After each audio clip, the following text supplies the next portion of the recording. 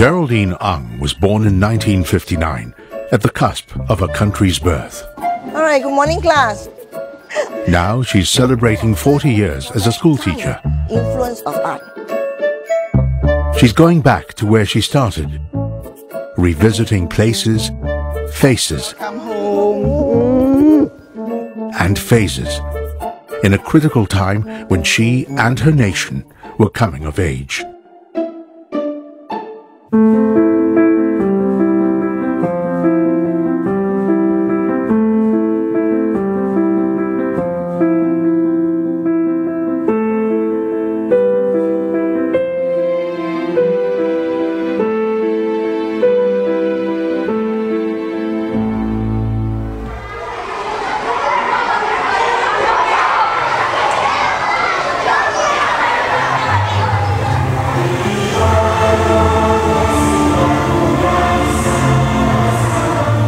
It's the start of a school day at Tsenghua Primary. School starts the same way, always, with a call for Singaporeans to unite with a new spirit. We, the citizens of Singapore, pledge ourselves as one. And the pledge for unity extends to the classroom. Who can understand what is a riot? Who knows what is a riot? Yes. Again, a fight. All right, a fight. All right. So it's a kind of fight. It was a very solemn. Veteran teacher Geraldine Ang gets her students thinking about what can happen when people don't get along. You may want to bring in games. Different races fighting each other. Very good. If we do not understand each other's culture, then riots may happen. And this happened post-independent Singapore. The race riots of the 1960s are a low point in the nation's history. All right, so you can all the way to Lavender. Few teachers nowadays can speak of them as witnesses, encountering the riots from lived experience. Spark off a quarrel, and then on a larger scale, it goes into a riot. But Geraldine can. When we She was born in 1959. At the thought of a riot, at the thought of some conflict in our And during the family, 1969 riots, who is frightened? she was just about the age of her audience today. If it happened. As a 10-year-old, Geraldine knew some of the background behind the riots. Now, at 60, she's reeling back the years to discover even more. I can fully understand and be aware of what went on during that point in time and how critical it was at that time to push for peace, to disregard any racial bitterness, hatred, and to just go on with our work in peace and amity.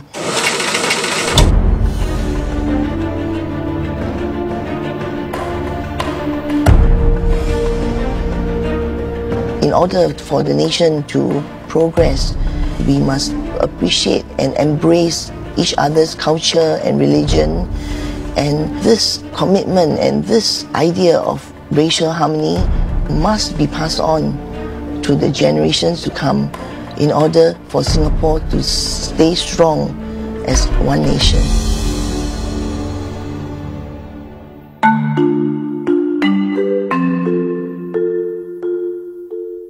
The riots were a dark patch in an otherwise happy childhood.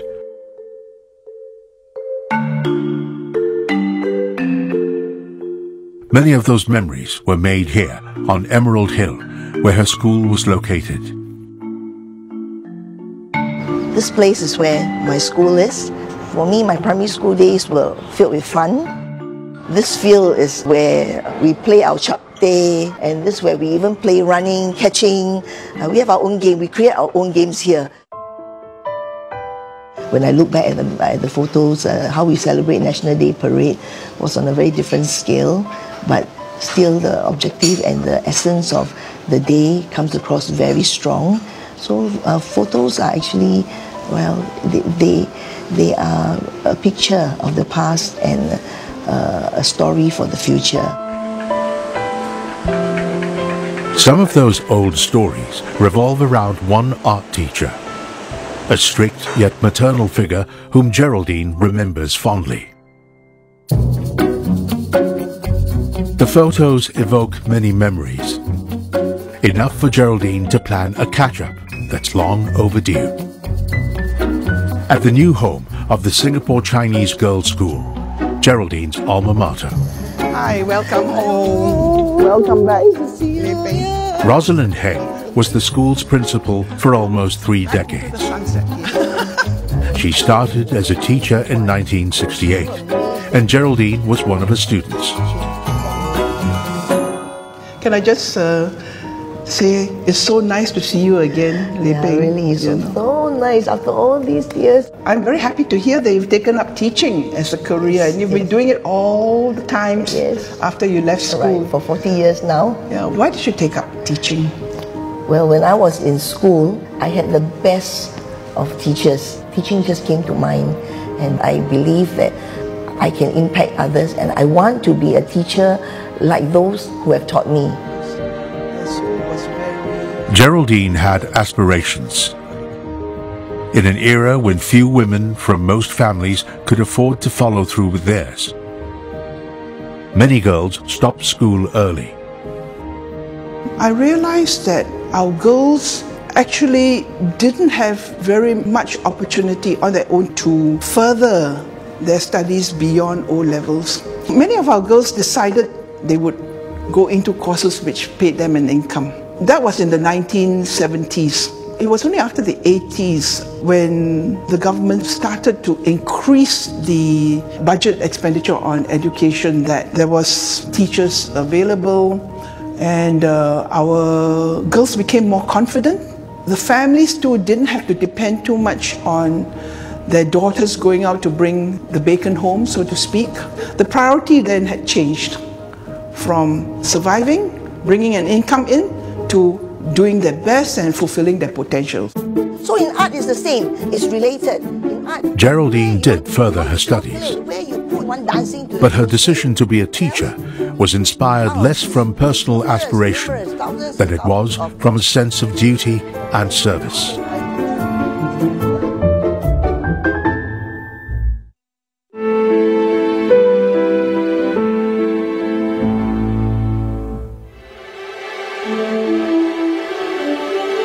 It's 1976. Singapore has entered its second decade as an independent country. And already, the country has begun to make great strides on the economic front.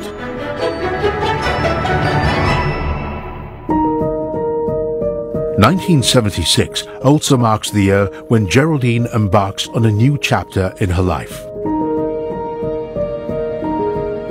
At 17, Geraldine enrolls in pre-university studies at Raffles Institution. Boys form the majority of the cohort. Most girls of the time have more pressing obligations. Few study beyond the O levels. One of them actually was my sister. My sister felt compelled to actually start work early so that she can bring back some money to my mom.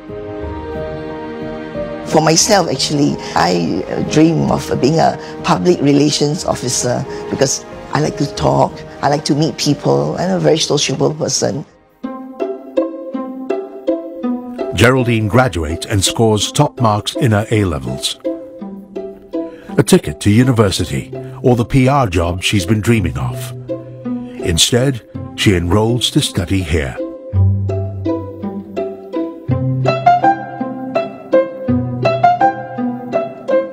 It's now an international school, but back then, this was the Teachers Training College. This place brings back a lot of memories, very fond memories. Back then, we had to go to school in the morning to teach, and then back to school again in the afternoon for our lectures and the different modules to allow us to be equipped with the skills to go back to school to teach. In a Singapore still racing to develop and progress, careers chose people, not the other way around.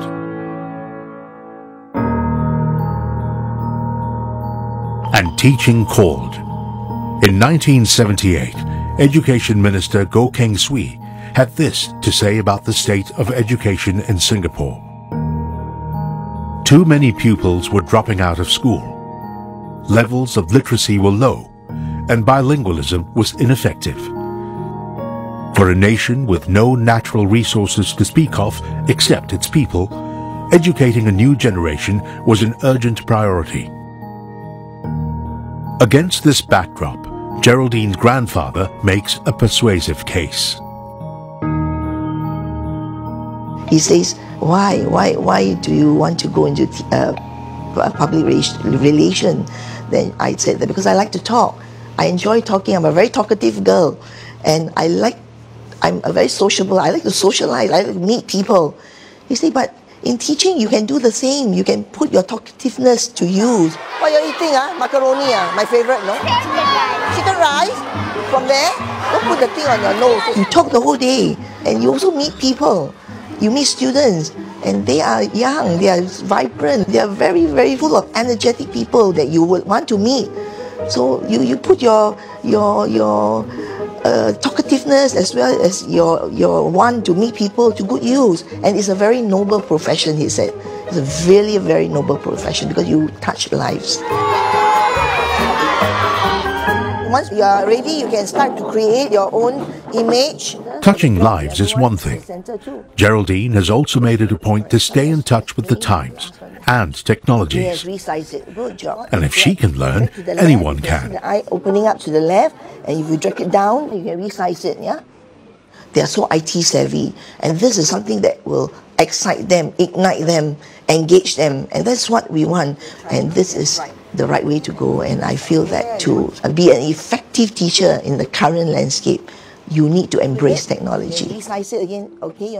All the P6 teachers are involved, even the mother tongue teachers. So this part... Geraldine inspires all with her can-do attitude, especially younger colleagues. The next part will be the academic defense. I personally feel that the Merdeka Generation teachers must be acknowledged for they were involved in the nation-building process.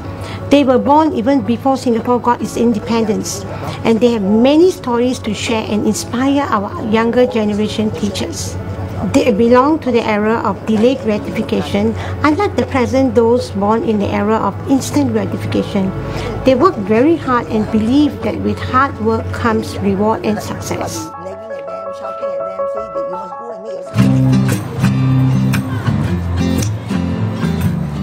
It was 40 years ago when Geraldine started as a teacher. It started somewhere here in River Valley.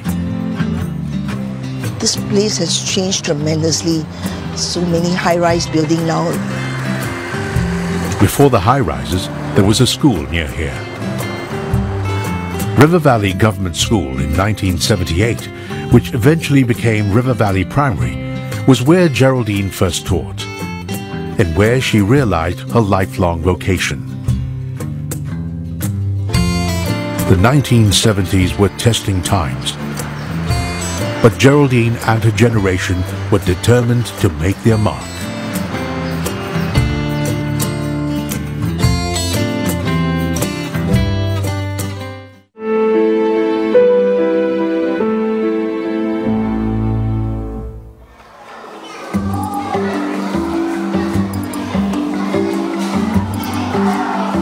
Geraldine has been teaching at Tsenghua Primary for 6 years.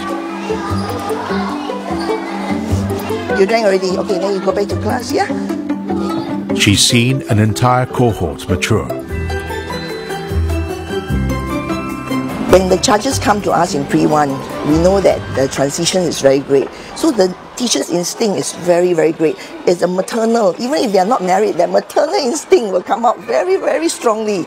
And we want them to taste their own success. No matter how little that success is, it is a success to each child. And that you can feel and find in every teacher in this profession. Your color theory came in, useful. All right, you remembered your vibrant... Geraldine teaches art, very well.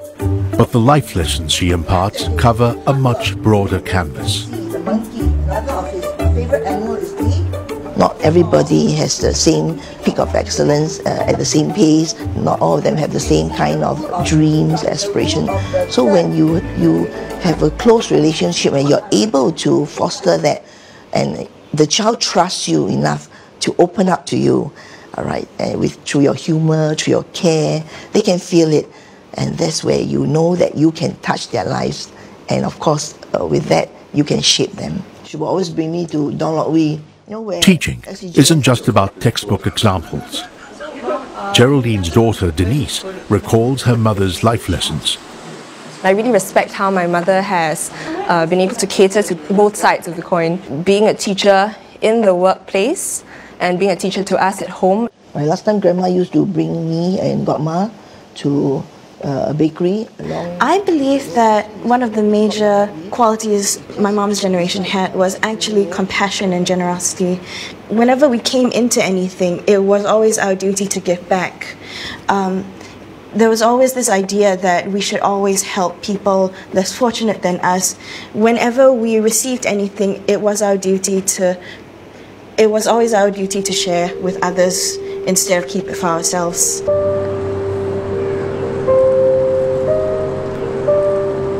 This street at Zion Road, near Geraldine's first assignment as a teacher in the late 70s, is where many of her pupils lived.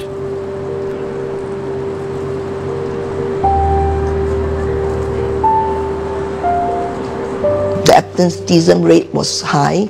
For 3-4 days, I don't see the child. So to get to them, I really have to do house visit. For many of Geraldine's early pupils, school was a luxury. Many worked to support their families. But he said he had to make a living. He had to do some of this because he has to bring home some money for his mother.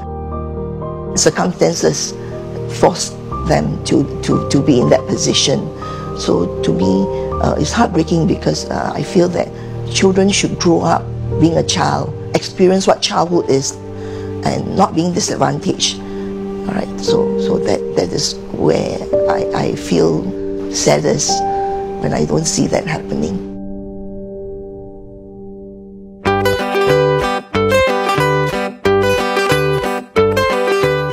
School would be where a generation could build better futures. But going to school then wasn't just about training the brain. The daily routine nurtured the body as well. The toothbrushes and tooth marks were given to us by the Health Promotion Board. We distribute to the students, and on each side of this drain, the students will squat there and they will start to brush their teeth. Definitely it's important to set aside time to engage the students in the toothbrushing activity, because it is also a reflection of how our nation is moving towards ensuring that all of us grow up well.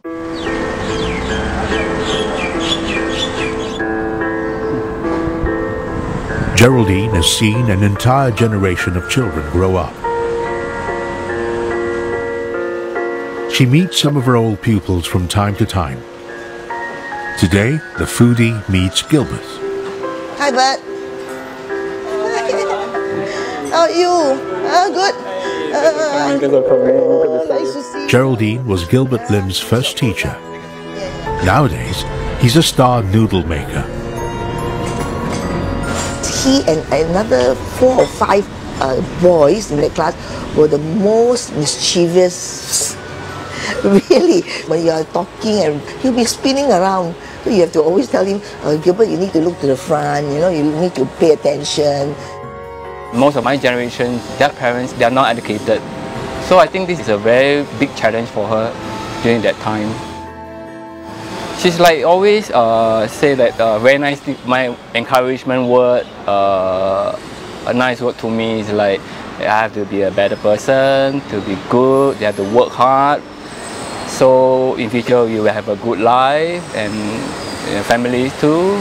So your younger girl just entered Set 1 this year? Yes. Since when I was young, when in school days, you know, every time when I see her, she's just like my mom to me actually. Because the kind of love she give it to me, it's like, there's no words that I can describe it. Just like, I just love to see her very much every time I see her. Even right now, as I speak to you, memories just flood back.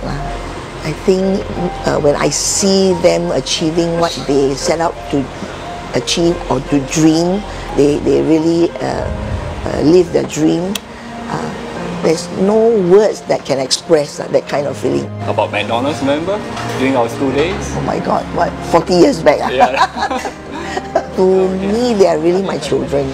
From that tender age that they entered, that little hand that held my hand, and to the big hand that now hug me, is really so fulfilling. The word I think, if I were to sum up, it's really fulfillment.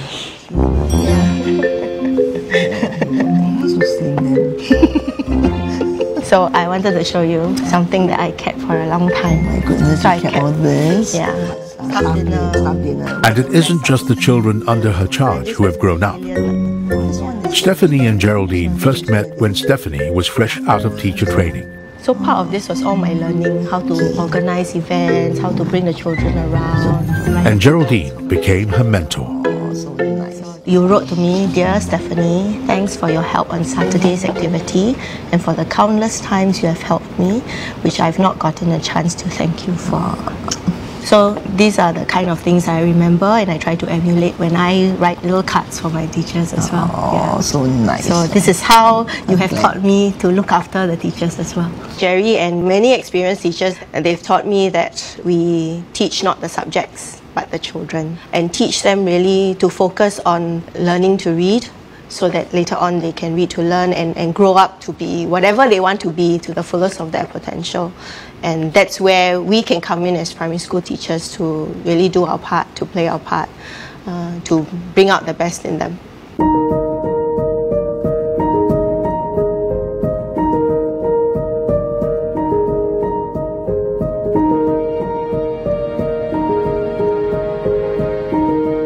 People of my generation, we are a group of people who wants to see the next generation getting better and doing much better than us. When I look back at the cohort that I have taught and how I have impacted them and shaped them and to be who they are today, and many of whom have actually achieved what they wanted to be, I come to realize that I have actually shaped their lives, touched their lives, and make a difference. In a country whose only resource is its people, those who shape young minds make more than a difference. They are a class act. And they are the hands that shape the very bedrock of the nation, so that Singapore can continue to make its mark in the region and the world.